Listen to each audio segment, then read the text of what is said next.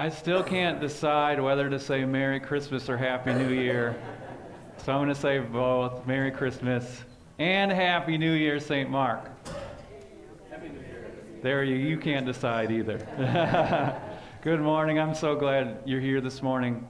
We're going to try to do an intersection of both this morning, of Christmas and New Year's this morning, and you're going to see that flowing through our service today. I want to invite you into God's joy. We have a clean slate in the forgiveness of sins of the new year, and our past is forgiven. Let's enter into that joy here by singing our first hymn, God Rest Ye, You Merry Gentlemen. Please join as you feel comfortable.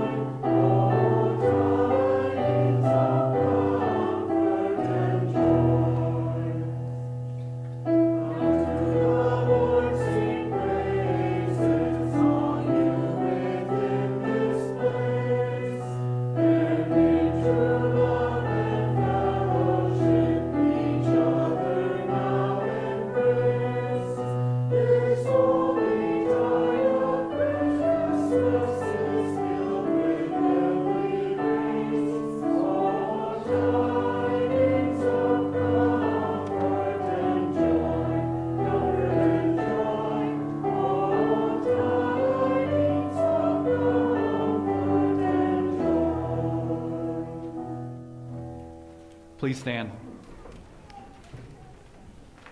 The grace of our Lord Jesus Christ and the love of God and the fellowship of the Holy Spirit be with you.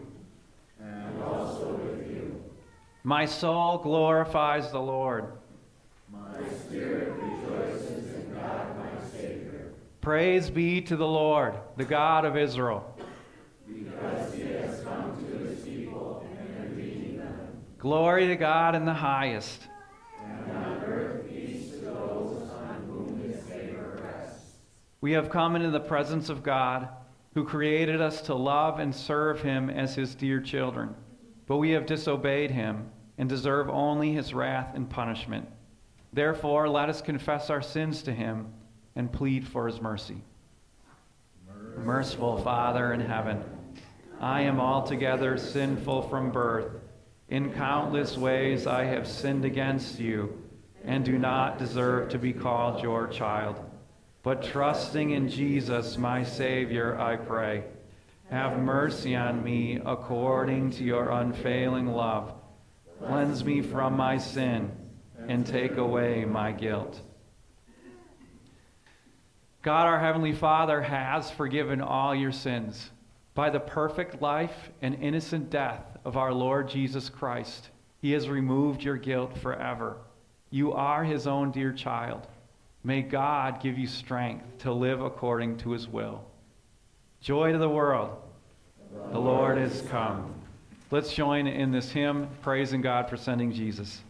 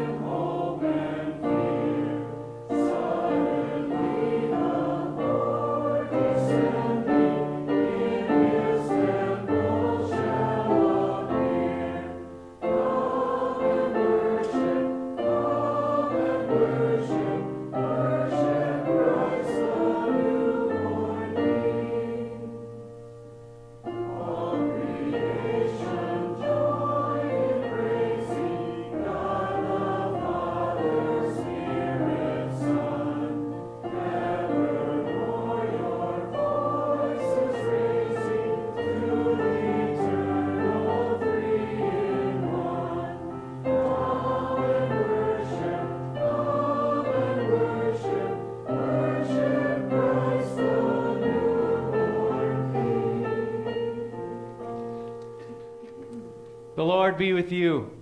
And also with you. Let us pray. Almighty God, the martyred innocents of Bethlehem show forth your praise, not by speaking, but by dying. Put to death in us all that is in conflict with your will, that our lives may bear witness to the faith we profess with our lips. Through your Son, Jesus Christ our Lord, who lives and reigns with you in the Holy Spirit, one God, now and forever. Amen. Please be seated. Our first lesson for today comes from Isaiah chapter 63. Here the Lord works out his salvation, and we remember that at Christmas. The prophet says, I will tell of the kindnesses of the Lord, the deeds for which he is to be praised, according to all the Lord has done for us. Yes, the many things he has done for Israel, according to his compassion and many kindnesses. He said, surely they are my people, children who will be true to me. And so he became their Savior. In all their distress, he too was distressed, and the angel of his presence saved them. In his love and mercy, he redeemed them. He lifted them up and carried them all the days of old. This is God's word. I want to invite you this Christmas to please stand out of respect for the words and works of Jesus. This is the last time we're going to do this until we hit Advent. I'm going to come and read of the life and work of Jesus right in your midst as a symbol here in the season of Christmas that Christ came and lived among us to save us. This reading from Matthew reminds us that there is a cosmic collision when the Christ comes into the world, and not only is there acceptance, but there is also great hostility. This is the gospel for Matthew chapter 2. When they had gone, an angel of the Lord appeared to Joseph in a dream. "Get up," he said. "Take the child and his mother and escape to Egypt. Stay there until I tell you, for Herod is going to search for the child to kill him." So he got up, took the child and his mother during the night, and left for Egypt, where he stayed until the death of Herod. And so was fulfilled what the Lord had said through the prophet, "Out of Egypt I called my son." When Herod realized that he had been outwitted by the Magi, he was furious, and he gave orders to kill all the boys in Bethlehem and its vicinity who were 2 years old and under, in accordance with the time he had learned from the Magi. Then what was said through the prophet Jeremiah was fulfilled. "A voice is heard in Ramah, weeping and great mourning, Rachel weeping for her children and refusing to be comforted because they are no more." After Herod died, an angel of the Lord appeared in a dream to Joseph in Egypt and said, "Get up, take the child and his mother and go to the land of Israel, for those who are trying to take the child's life are dead." So he got up, took the child and his mother, and went to the land of Israel. But when he heard that Archelaus was reigning in Judea in place of his father Herod, he was afraid to go there. Having been warned in a dream, he withdrew to the district of Galilee, and he went and lived in a town called Nazareth. So was fulfilled what was said through the prophets, that he would be called a Nazarene. This is the gospel of our Lord. Thanks be to God. Please be seated. This time you're invited to join in singing our hymn of the day. Oh,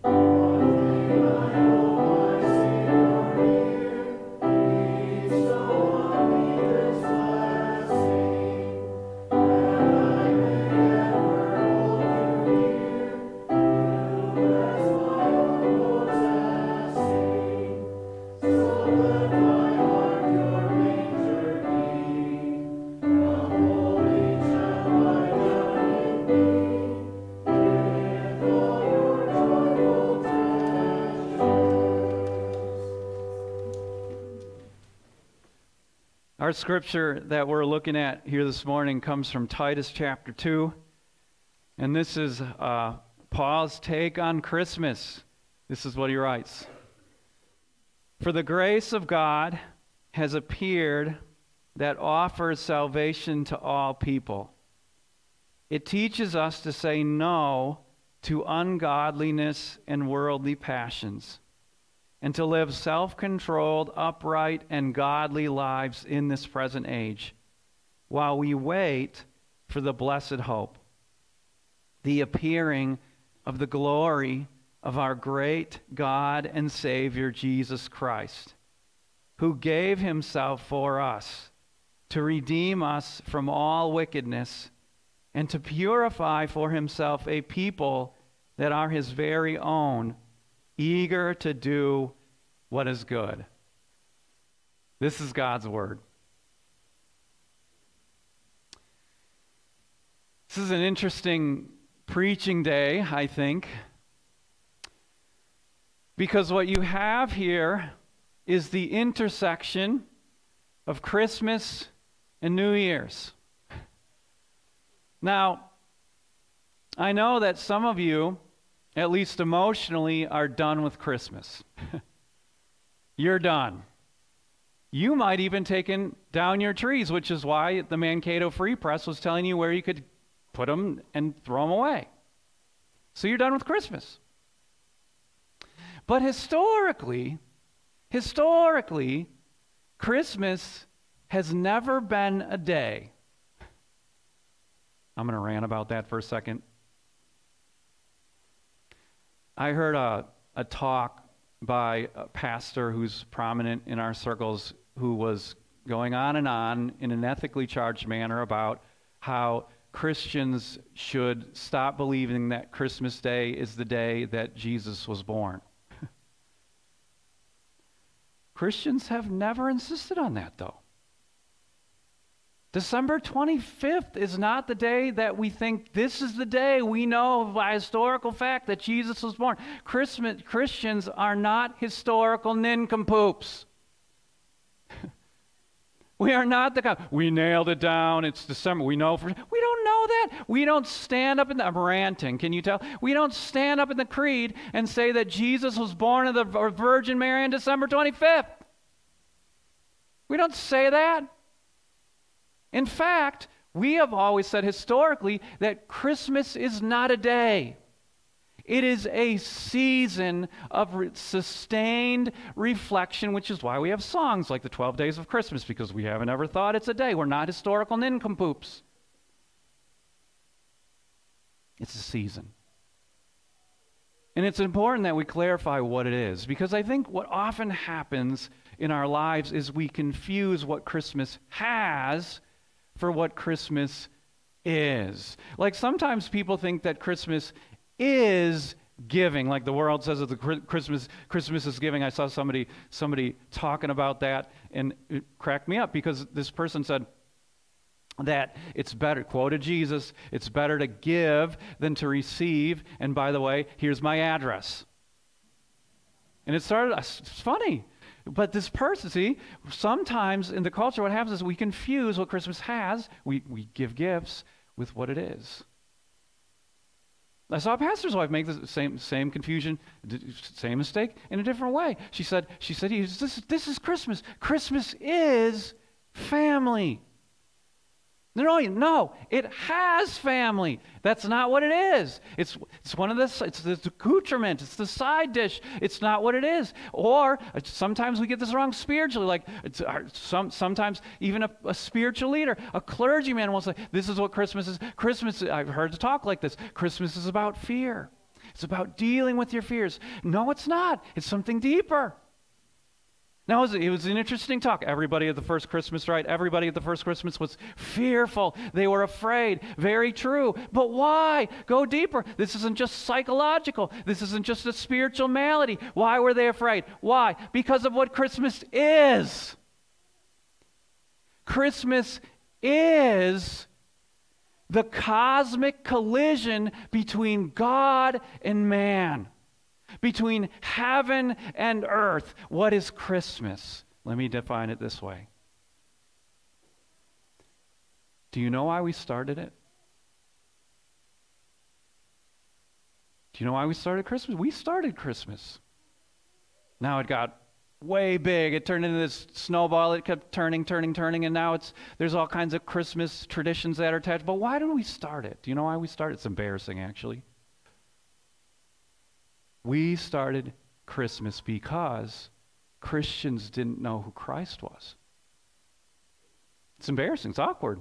But that's why we started. We started because if you ask an average Christian, a lot of them would likely say Jesus was a created being.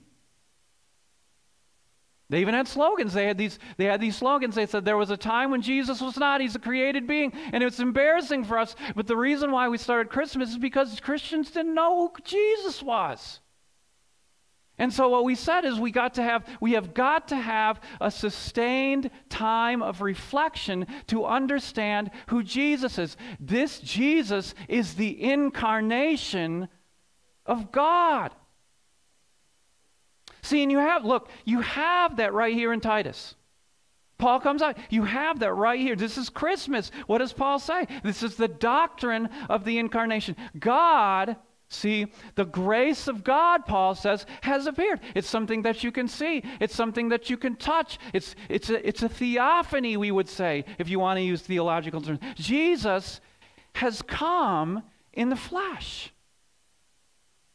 And so that's the first one. Right on his heels, he's the doctrine of the incarnation again. Paul says, not only has the grace of God appeared, you can see him, you can touch him, God in the flesh. He says, he goes on to say this. He says that he is the appearing, listen to this language, he's the appearing of the glory of the great God and Savior, Jesus Christ. Now you have to think this, you have to do a little bit of analysis there. What is Paul doing? Paul is attributing, think about this, Paul is attributing to Jesus the titles, the attributes, and the activities of God. Who is Jesus? He's God, Paul says. Who is Jesus? Paul says, he is the great God. See, he has the attributes, the greatness of God. Who is Jesus? His coming is going to be glorious, Paul says. Everything that God is, Jesus is. Jesus is God. This is the doctrine of the incarnation here from Paul. In Christ is incarnate God. Nothing that is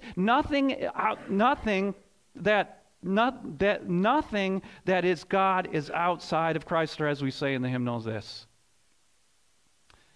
Veiled in Christ, veiled in flesh, the Godhead see. I want to try to help this sink in. Maybe I can do it like this. Do you know the story of St. Nick? Like the true story of St. Nick? I love telling this story. Do you know what he did? St. Nick, the legend about him, there's two. I'm going to tell you, them in order. The first legend about him is this. There was a man that he found out about. He was a man who had 3 daughters, and they were running out of money. And word got around town that this man was going to have to give his daughters to prostitution to be able to live. And so what St. Nick did is he took gold coins and he dropped them down the chimney. Because he didn't want those girls to have to go into prostitution. It brings some meaning to this myth that we still have today, that St. Nick, he comes down the chimney and there's cookies. But it's different, right? He drops gold coins so that girls don't have to go into prostitution. That's St. Nick. But do you know why he did it? Do you know what drove this man who cared for the poor? Do you know what did it?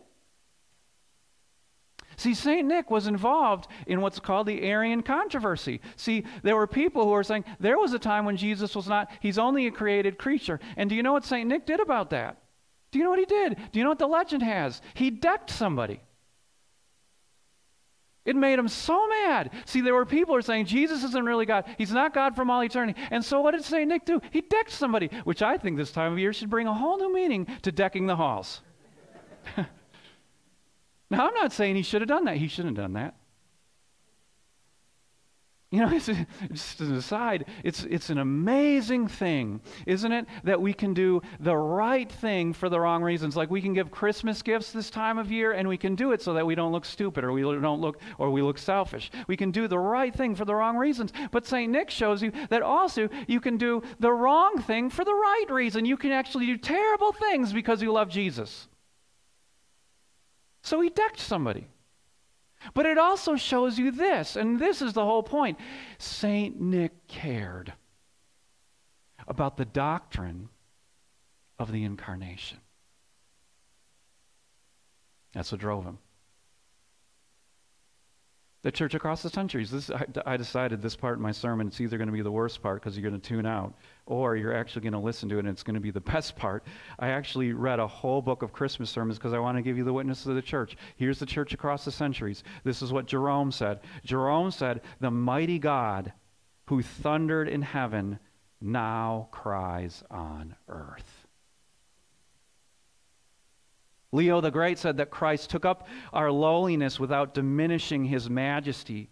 Gueric of Igny said that Christ contracted himself from the incomprehensible immensity to the narrowness of the womb, and that he blow your mind, he contains the whole world suffered himself to be contained to a manger. Bernard of Clairvaux said that his was a birth above nature for the benefit of nature, surpassing nature by the excellence of his great miracle, but restoring nature by the power of its mystery. Thomas à Kempis said that Christ permitted himself, just listen to this language, it's so beautiful. Christ permitted himself to be delivered to deliver all people. Augustine said that flesh was taken on by God without his being changed into flesh, that he took to himself what he was not while remaining what he was, that he came to us as a man without departing from the Father, that he continued to be what he is while appearing to us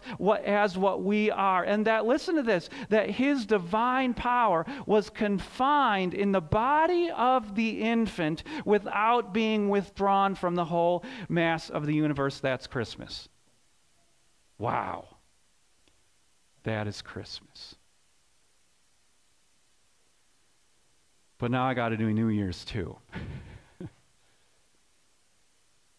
And so what I want to do with the rest of our time is I want to bring this teaching of Christmas to bear on time. And I want to show you here, with Paul's teaching, the miracle of Christmas past, the miracle of Christmas present, and then finally the miracle of Christmas future. So here from Paul is the miracle of Christmas past. Oh, I'm so glad you came today. I always think that the first Sunday after Christmas, it's the hardy people. It's the hardy people who come. Same thing, the first Sunday after Easter, it's the hardy. I'm so glad you came, though, because you get to hear the news. Do you realize how saved you are?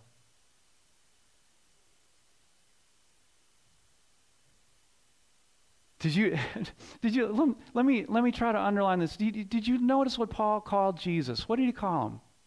He didn't call him Jesus. Do you notice what he called him? He called him the grace of God. I mean, do you get that? Let me follow another preacher here and point this out. Do you realize what he's not called? Jesus is not called here the strict righteousness of God. He's not called that. He didn't show up in our lives to make you toe the line, or to tune you up from last year, or to become some kind of disciplinarian because of 2022. Oh no, he's not called the strict righteousness of God. You know what else he's not called? He's not called the eternal love of God, and that's a good thing. It's actually good. If that sounds strange to you, that shocks you, that I'm telling you it's good news that Jesus is not called the love of God, then you haven't thought about it enough. See, because sometimes you don't want love. Like when I was a kid, and I did stuff that was wrong, and my parents disciplined me. I didn't want their love. sometimes you don't want God's love. Just think about it. Do you really want God's love for what you did back in 2022? Do you really want that? Do you want him to enter in your life as a disciplinarian? I don't want that. I want something way more than God's love. I want God's grace. I want him to forgive me. I want him to let it go. You don't always want God's love. What you want is God's grace. Jesus is the grace of God. Do you realize how saved you are? Did we do it? Did we take Christmas and New Year's? Did we put it together? Do you see it? Jesus is the grace of God that has appeared, that is salvation for all people. That's what Paul says, for all people, no matter what. In 22, no matter how much you prayed or how much you didn't, no matter how pious you were, how pious you weren't, no matter how much you paid attention to God or you didn't, this is for you. The grace of God. That is something more than just the plain love of God giving you his love for free. Because as a man, he takes your place. And as God, he makes the payment you can't. The grace of God has appeared for all people, which means your Christmas miracle is that your past is truly past. How's that for some good news today? But that brings us up to the present, because it's another miracle, and this is the one that Paul actually dwells on. Did you notice it? He says the incarnation teaches you to say no to the wrong things and yes to the right things, which is very, very helpful on New Year's Day, because what are we always tempted to do? Why do you eat too much? You're saying yes to the wrong things. Why do you spend too much money? You're saying yes to the, see, what we get this all backwards. We say yes to the wrong things, and we say no to the right things, and we get it backwards. And what Paul says is that the incarnation teaches you, it educates you, it empowers you. See, this is God's miracle in the present. This is right here, right now, that you begin to more and more and more to say yes to the right things and no to the wrong things. It's power for Christian living. Great, great power. Paul says it's comprehensive, actually.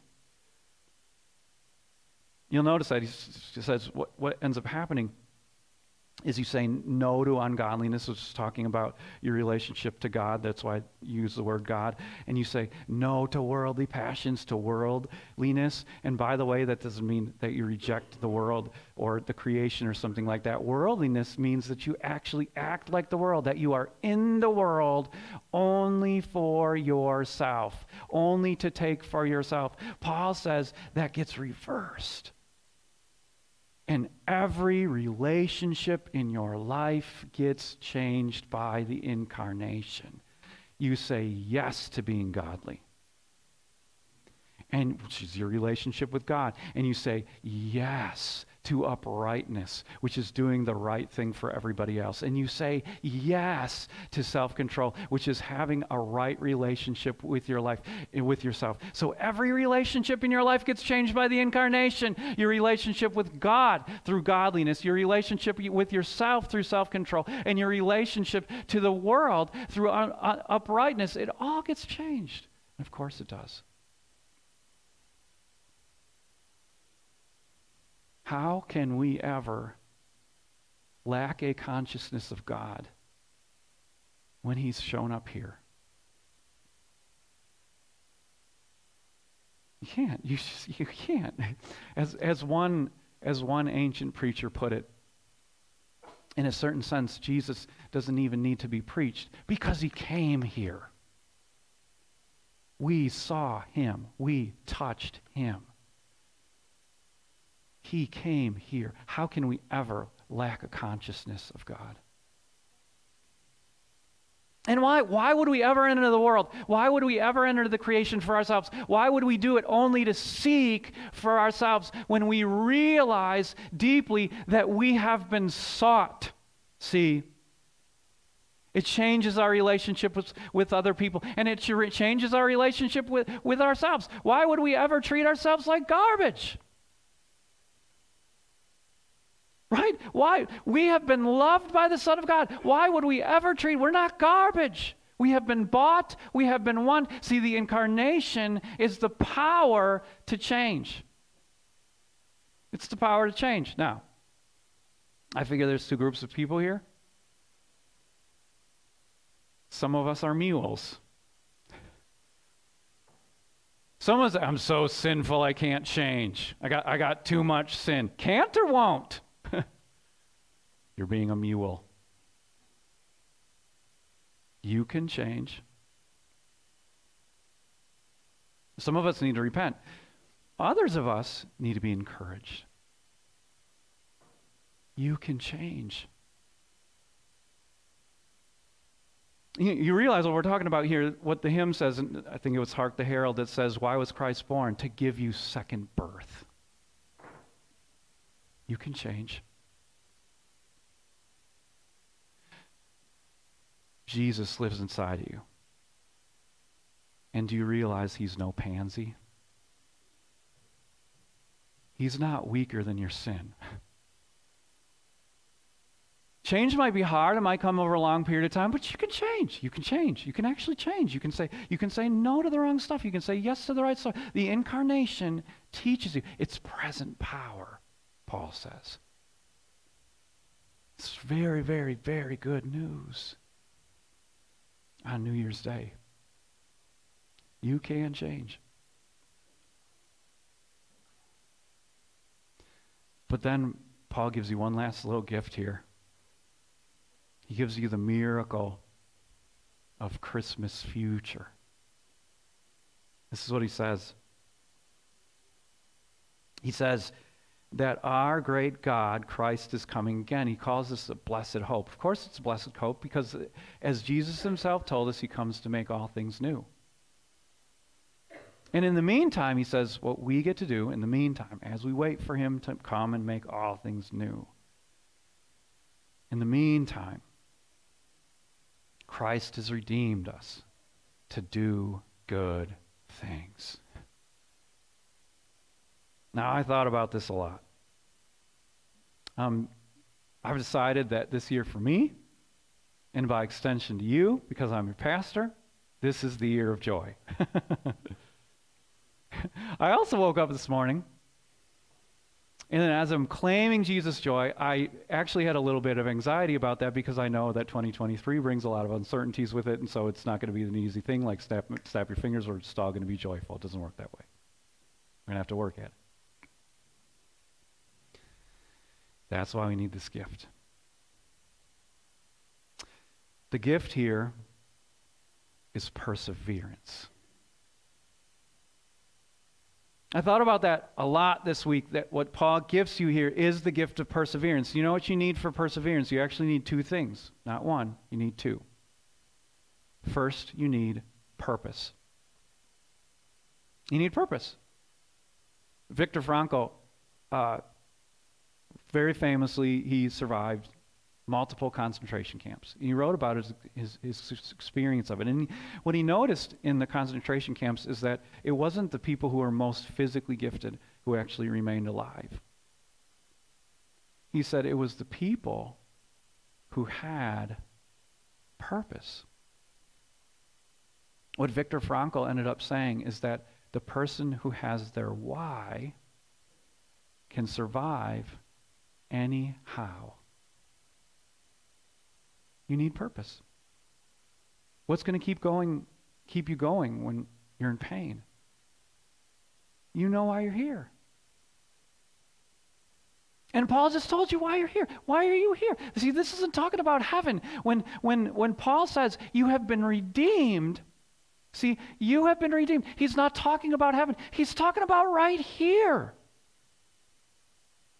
Why are you here in 2023? Why did you make it? Because God has purposes for you. He has redeemed you for himself. He has purified for himself a people so that you can go out into your lives and you can do good. You have purpose. See, God made you on purpose. He redeemed you on purpose to do good things in life. You have purpose. That's the first ingredient you need for perseverance. But here's the second one. You need a finish line. You know, I was reflecting on this too. Nobody starts races without a finish line. You don't do it. Now, you might run a marathon. You might. But you won't ever start a race without a finish line. You have a finish line. The blessed hope of Christ reappearing, Paul says. It's a blessed hope. See, it's a blessed hope. Look, there's other kinds of hopes too. If I could compare and contrast for a second. Lauren Elaine has a song. It's called Getting Good. I want to quote a little bit of it to you.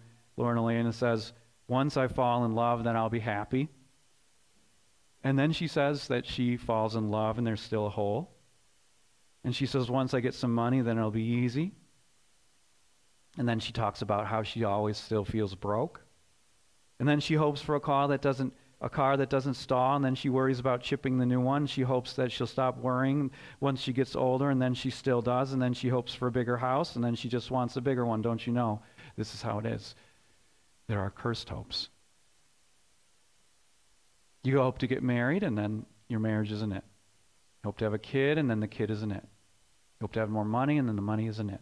And these cursed hopes. But this is a blessed one. Because when Christ comes back, he makes all things new.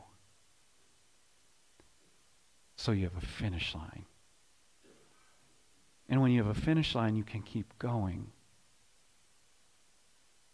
And those are the two ingredients to perseverance.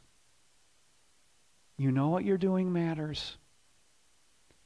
And you know that there's a point where you don't have to do it anymore.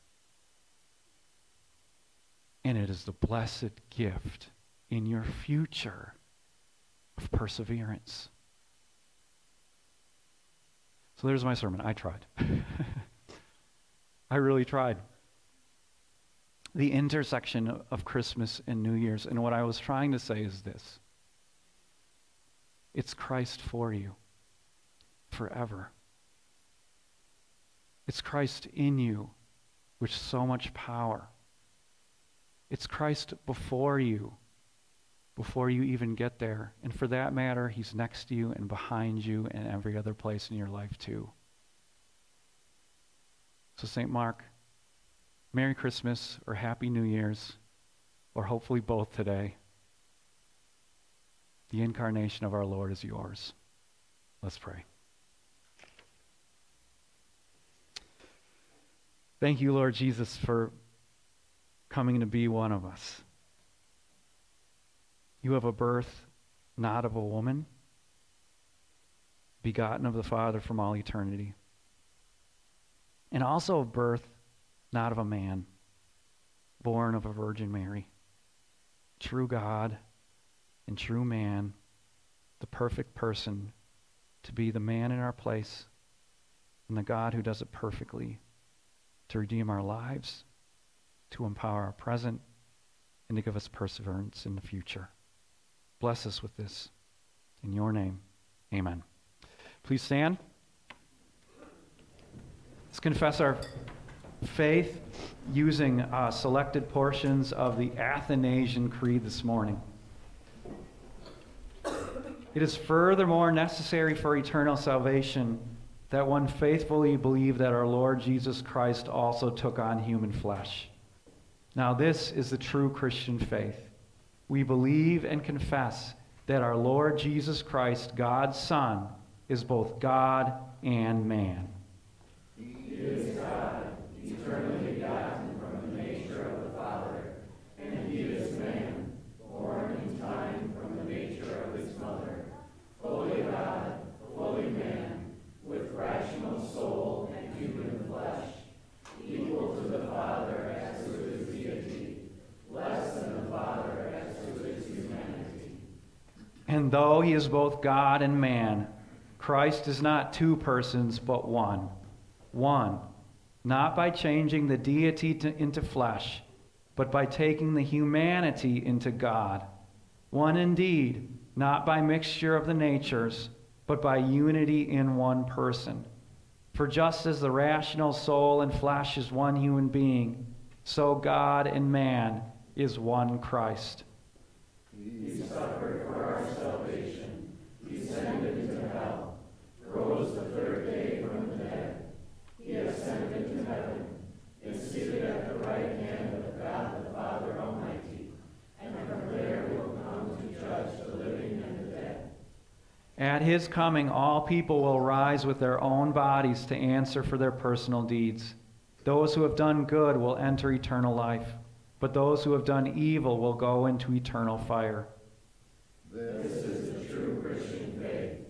Whoever does not faithfully and firmly believe this cannot be saved. Please be seated. At this time, the offering plates will come around, and you're also welcome to sign our worship registers. And if you want me to reach out to you by phone, put your phone number down in there, and I will be happy to reach out to you.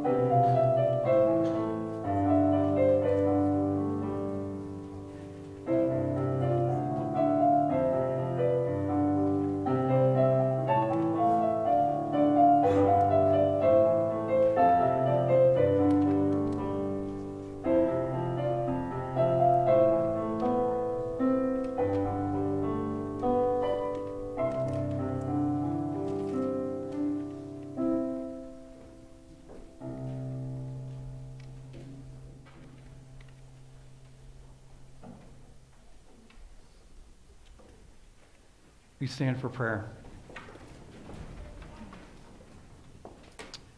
We do have a number of special prayers this morning. A lot going on in our church family. The mother of Deb Wills is currently in ICU, and we're going to be praying for her this morning. Also, we're going to pray for Rosie Tischer. I just heard this morning that she's heading home from the hospital, hopefully this afternoon, but she's had a couple of hospital stays here, and we're thankful that she's regaining her strength. We're going to pray for Phyllis Olfert, who's going to be having a biopsy this Tuesday, and we pray for that and the results of that. And then also, we're praying for the family of Marvin Allen, long time member here at St. Mark. He went home to be with the Lord this past Friday, and the family is still making funeral arrangements. It looks like, I hope I'm getting this right, that it looks like the funeral is going to be here this spring, but stay tuned for those funeral arrangements for Marvin. So we're going to keep all those prayers close to our hearts right now. Let's pray. Lord God, eternal Father and giver of every good gift, we commit to your mercy and forgiveness the year now ended. Forgive us our sins where we have done wrong. Work in our hearts true repentance and faith, and redeem us from all the evils and hurts of the past year. You have shown us hard times and exposed many idols among us. Yet if we are faithless, Christ remains faithful and will not deny himself. Help our unbelief, that we, knowing nothing can separate us from your love in Christ Jesus. Lord, in your mercy, hear our prayer. We give thanks to you for the many mercies and gifts you have showered upon us in this past year. You've given life, healed, and comforted. You've provided for our spiritual and physical well-being. You are the Lord of life and take care of us every day. All this you have done, not because of any merit in us, but only out of your love for us in Jesus our Savior. Comfort and sustain all your children who suffer from any sickness, need, or affliction. Lord, in your mercy, hear our prayer. You have preserved this congregation in the faith for another year. We give you thanks for your blessing and guidance. Grant that by your grace we may continue to serve you in this place. Preserve the preaching and teaching in this place so that it is faithful to your word. Ensure that your holy sacraments are administered according to your commands and promises, and help us to reach out in love to this community. Lord, in your mercy, hear our prayer. Hear our prayers for our nation and its government. Preserve our republic, we implore you. Give health and competence to those who serve in positions of authority. Protect those who serve in the line of danger for our safety, and give peace in our time. Lord, in your mercy, hear our prayer. We commend your blessing and love the times yet to come. Until you bring this life on earth to an end, guard and guide us by your strong arm. Lead us according to your word, and renew in us clean hearts that trust you and show love toward our neighbors. Lord, in your mercy, hear our prayer. In this new year, abide among us with your Holy Spirit, that we may always trust in the saving name of our Lord Jesus Christ, who lives and reigns with you and the Holy Spirit, one God, now and forever. Amen. Lord, we do call on you for the mother of Deb Wills, who is in the ICU. We do this trusting that you love us and our bodies. We are grieving this difficult time and ask that you bring comfort and healing. Lord, we also pray for Rosie Tischer and Phyllis Olfert, who are ill. Give them perseverance and strength, and we especially pray at this time for their good spirits. Keep them encouraged, whatever battles they face, and give them their full strength back very soon. Lord, we also hold up to you at this time the family of Marvin Allen. We thank you for his faithful life, for the love that you placed in his soul for you and for others. And we ask that you encourage the family with the promises of the resurrection and the life at this time. Be with them, Father, as they mourn his loss. We pray this in Jesus' name, who also taught us to pray. Our Father, who art in heaven, hallowed be thy name. Thy kingdom come. Thy will be done on earth as it is in heaven. Give us this day our daily bread, and forgive us our trespasses, as we forgive those who trespass against us. And lead us not into temptation, but deliver us from evil. For thine is the kingdom, and the power, and the glory, forever and ever. Amen. Here's a blessing for your new year. The Lord bless you and keep you. The Lord make his face shine on you and be gracious to you. The Lord look on you with favor and grant you peace. Amen. Please be seated, and we will join in our closing hymn.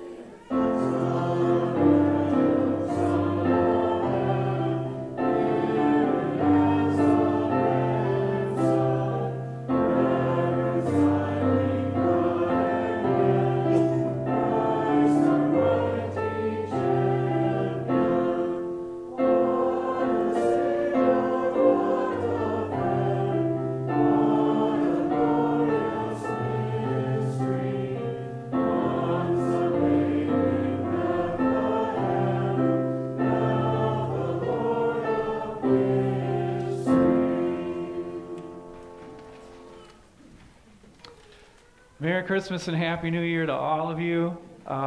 Next Sunday, we'll be starting right back up into our normal Bible study, Sunday school time. But we're done this morning except just sharing the joy of Christmas with each other here on the way out the door as long as you want to hang out. Thank you so much for being here this morning. And if you are a guest here with us, thank you for being here and join us again soon.